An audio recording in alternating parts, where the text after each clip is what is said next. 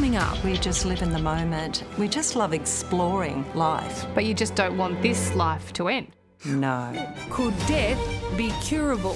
There's a magic temperature at -130. Can't wait. The Aussies joining a worldwide movement Nicer than a coffin. to live forever. 2-hour window to deploy our team anywhere in the world. But be warned, there's a catch. They've got the technology to put us in, but they haven't quite figured out how to bring us out yet.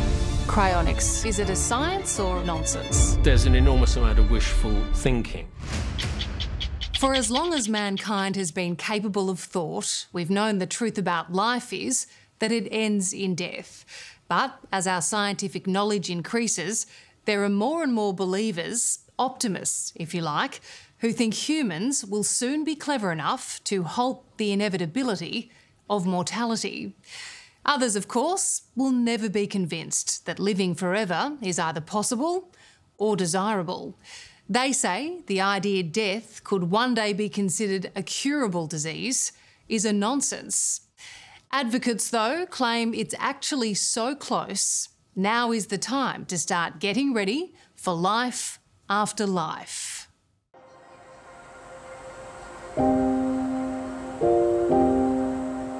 Alan and Barbara Peace don't know what the future holds, but they're certain about one thing: they don't want to end up here.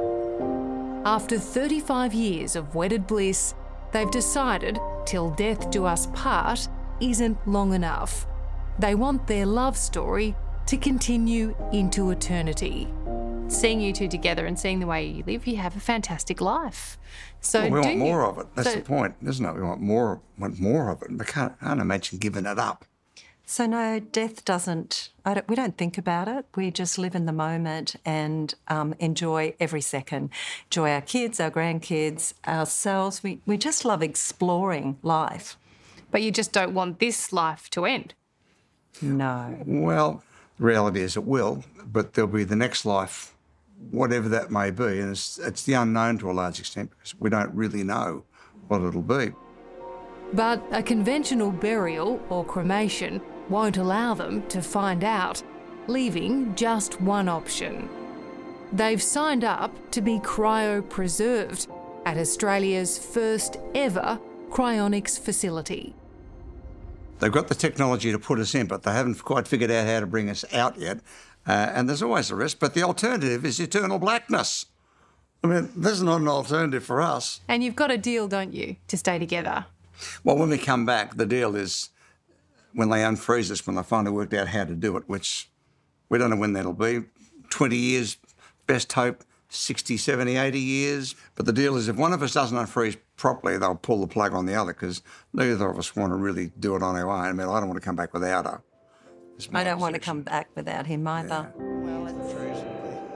When the time comes for each of them, their bodies will make a final journey from their home in Queensland's Sunshine Coast hinterland to the small country town of Holbrook, halfway between Sydney and Melbourne, where Southern Cryonics owner Peter Solakidis is almost ready to open the doors after 14 years of planning.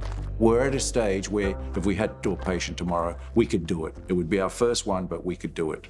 We have members who are in their 80s and late 80s. We have to assume that within the next year or so, something will happen. It's a lovely old country town, but it's perhaps an unlikely place for a cryonics facility. Why Holbrook? We spent many years trying to find a location. We were looking for a place low earthquake, low fire danger, low flood danger. They were the important things. In this 100 square metre concrete shed, bodies will be cooled to sub-zero temperatures. Then they'll be put into a tank like this one, where they could spend hundreds of years until science and technology evolves to somehow bring them back to life. How confident are you that science will exist? I'm at somewhere between the, let's say the 20%, 20-30%. That's quite high. That's my thinking at the moment. It's a long shot, but Alan and Barbara think there's very little to lose. Cryo's like if you're on an aeroplane flying over the Alps and the captain comes on and says, unfortunately, the engines are all conked out. We're going to crash in the next 15 minutes. However, we do have on board experimental parachutes. They've never been used. We've worked on them for years. We think they're going to work. And even if you bail out and hit the ground, we don't know what's down below. Would you take the parachute? You'd take the parachute? Everybody says, yeah, I'll take the parachute. Well, that's what cryo suspension is. It's a parachute. Let me show you a little bit around what we're doing. Well, look at him. Yeah, well, that's So far, 50 Australians, from doctors to bus drivers, in their 30s to their 80s, have paid $150,000 to secure a spot here. This is what we call the cooling chamber. The importance is that we need to bring them down to liquid nitrogen temperature very slowly. Alan's visiting Holbrook, keen to see what his future holds. In here would take 5 to 6 hours of getting it down to the right temperature. Can't wait. I can't I'm wait. not volunteering, but I can't wait. Yeah, don't hurry. We haven't got you as our first at all, so don't hurry. There's only one tank here right now, but the plan is to fill the shed with them.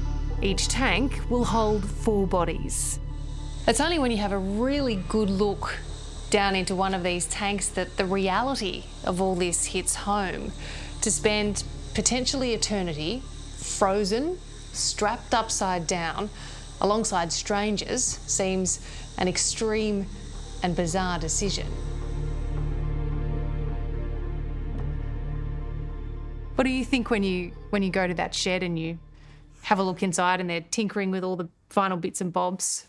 And I look at it and I think, well, we're going to be here for a long time, but we won't know. We won't know we're going to be there. It'd be just like going to sleep. And whether it's 20 years, 50 years, 100 years, or however long it takes, it'll feel like 5 minutes. And if something goes wrong and we don't come out of it, well, we won't know. It's an unlikely sort of a cemetery, isn't it? Yeah. I want a photo of Alan and I on our little cylinder so the kids can go, hi, Mum. I wanted to put a glass window in so I could have our eyes up and smiling, looking out. But this is serious business. Today, Alan's watching a liquid nitrogen supply test into the cooling chamber. You put it over the entire body. Yeah. Do you think about if you came back and some of your children were gone? The world's a different place. I mean, is that appealing to you? Look, I think the world will definitely be a different place, but I'm excited by that. To actually come back and have our babies and grandbabies here would be amazing. But even if they chose not to, there would still be descendants of ours. And even we knew nobody, so why? As long as we've got each other. It's like exploring, isn't it? Yeah. Yeah. Pioneers. On the other side of the world, American Kim Swosey wanted to be a pioneer too. Diagnosed with brain cancer at just 23, the budding neuroscience student chose to be cryopreserved. It's not that I'm scared of dying, but I don't want to die knowing that I could have done something more. For her boyfriend, Josh Sisler, memories of Kim's sudden diagnosis are still incredibly raw. It was like a pretty big shock. They basically told her she was going to die in 2 years. We discussed cryonics like pretty immediately, just because it was something we had already established like throughout college. But at that point, it's just theoretical, right? You're not thinking you're going to die. But Kim was dying, and cryopreservation isn't cheap. The Alcor Life Extension Facility in Arizona charges up to $300,000. So she turned to the internet to raise the funds. I can't say it enough how thankful I am for everybody who's given to me so far. I'm totally shocked by the response that I've had from both my friends, my family, and the cryo community. Less than 2 years later, in 2013, Kim and Josh made a final journey to the cryo building. She declined like really rapidly.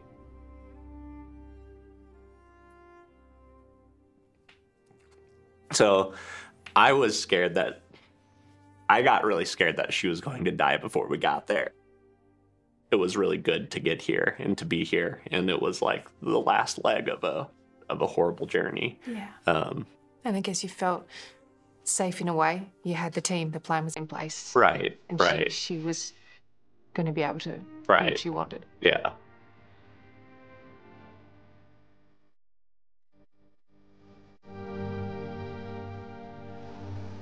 Kim got her dying wish, suspended in liquid nitrogen for who knows how long. But 11 years since her death, the science of cryonics remains unproven. No one has been revived yet, and as you'll see, there's no evidence it can be done. I remain to be convinced that it's anything other than an extreme expression of wishful thinking.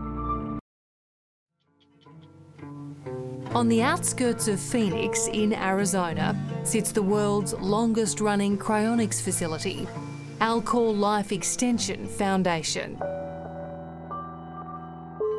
Well, this is really impressive. James, how many patients do you have in here? We have approximately 200, a little more than that, and people from all walks of life, different ages, you know, different circumstances, different nationalities all over the world.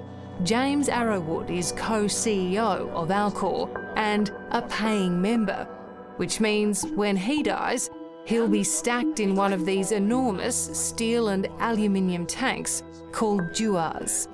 Each one holds 4 bodies and, as grim as it sounds, several decapitated heads, because some people choose to preserve only their brains, in the hope that one day science may be able to engineer them a new body.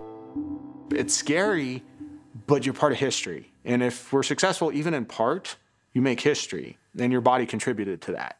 Do they genuinely believe they might walk this earth again? There are some people that are convinced this is going to work. And then there are other people who are saying, well, it's probably not going to work, but I want my brain in particular, because we do brain research. We scan the brains, we see how this all works together.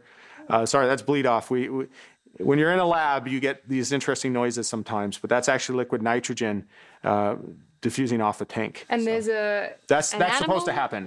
There's an animal in that tank? That probably has some small, rare, near extinct chinchillas, actually, I think, is what they are. But yeah, so that's a small animal, probably, yeah. They're fine, though. They're okay. It's almost like we're on the set of a kooky science fiction movie, but the residents entombed here are real, and this is their sombre resting place. And how long will these patients be in the tanks? Well, the good news is that the storage here can be indefinite. Okay, so at the temperatures are at, nothing occurs, nothing happens. That's the goal. Like hundreds of years? Could be hundreds of years. Kim Swosey is among them. Diagnosed with brain cancer when she was 23, the neuroscience student was determined to be cryopreserved when she died. That was 11 years ago. Her brain is now suspended at minus 196 degrees here at Alcor, in the hope that one day she might be revived. For Kim's brother, John Swosey, and her boyfriend, Josh Sisler, this room full of tanks is the closest thing they have to a cemetery. It's kind of crazy to think that she's in there. Probably sharing it with a lot of other people, huh? Yeah. It's, I guess, nicer than a coffin or any other thing that I could think that she could have done. It's nice to visit and remember that Kim was able to get what she wanted. I think the whole idea is cryopreservation is better than rotting or being cremated. And this is where it all happens. We're in the trauma room at Alcor. The process is a military-style operation. In fact, many of the medics on the team are former US Navy SEALs. The teams are deployed. What happens next? Generally, we look for about a 2-hour window to deploy our team anywhere in the world. And when they deploy, they have to take specialized kits that you see in front of you.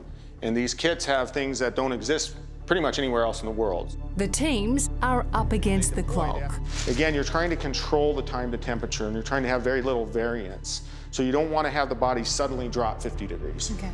The aim is to prepare the body for the antifreeze agent, a very expensive, unproven chemical called cryoperfusate. It's an experimental chemical. It doesn't exist anywhere else, really. And that is used to replace the blood in your body, and that prevents freezing of cells. For all this optimism about the possibility of life after death, the reality is much more subdued. There's no way the body, let alone the brain, can be adequately protected with the antifreeze. Clive Cohen is a world-renowned professor of neuroscience. At Britain's esteemed King's College in London, Professor Cohen teaches students the intricate workings of the brain, and he's extremely cynical about cryonics. Is there any way to pause the process of the brain dying? Somebody who has died, by definition, has a heart that can no longer be restarted, and therefore there is no way that the organ of our identity, the brain, can get that oxygen back in there again and keep the system functioning. Well, okay, yeah, we don't have evidence it works yet, right, in terms of the brain coming back. Right. Fully acknowledge that. But there's actually zero evidence that it won't work. And people are familiar with this in the terms of like IVF and an embryo. I mean, you have a human that's walking around that was the result of a similar liquid nitrogen kind of storage process. The difference is one of scale. When you get around to something like a whole body, or even just a whole brain, it's not just a matter of scale. So it's a completely different category from the matter of sperm and eggs and 8-cell embryos. While the prospect of eternal life is clearly compelling to cryonics investors and members, Professor Cohen and many others in the science community are keenly waiting for evidence. I don't see how this exercise could make significant contributions to science. What would make a contribution to science would be if they could test the whole proposition in a small mammal first and show that it works. So what do you say then to your critics who say you're peddling false hope? To our critics who say we're peddling false hope, I say don't do it. I'm not selling it to you. We're a nonprofit. I don't make extra money if you sign up. You have got to want to do this. I'm glad you finally made it out. Yeah, it's good to be back here. John Swosey and Josh Sisler are glad their beloved Kim made the choice to be cryopreserved. What would Kim be hoping for now? I mean, I think she'd be happy that we're hanging out and going to see her, right? Yeah. I mean, I guess there's two scenarios. One where she gets revived, and when she gets revived, I'm sure she's got to feel pretty cool about the decision that she made, you know? Yeah. Like, told you. But there's also this scenario where she doesn't get revived. And in that scenario, what's the difference between that and what would have naturally happened? And also, she won't know. Right. I love you. Honestly love you. Here in Australia, devotees of the nation's first cryonics facility, Alan and Barbara Peace, won't let the critics undermine their conviction or change the tune of their love song. They're determined to continue their adventures well beyond this life. Honestly love you. You strike me as an incredible team, but there's no till death do we part here. No, we'll be together holding hands like this forever, whichever way it goes. You look out across at the cemetery and go, they're not coming back. They don't have any choice, none at all. We've got an option of coming back, and if it doesn't work, well, we won't know. But you'd rather be in the tank than in the ground. Oh, Absolutely. yeah, absolutely in the tank, yeah. Got options then? Yeah, well, the future's unknown, but why not? It's exciting, you know. When you don't know, that's the excitement. That's the bit we like about it, hey, Barb? Hello, I'm Amelia Adams. Thanks for watching 60 Minutes Australia. Subscribe to our channel now for brand new stories and exclusive clips every week. And don't miss out on our extra minute segments and full episodes of 60 Minutes on 9now.com.au and the 9Now app.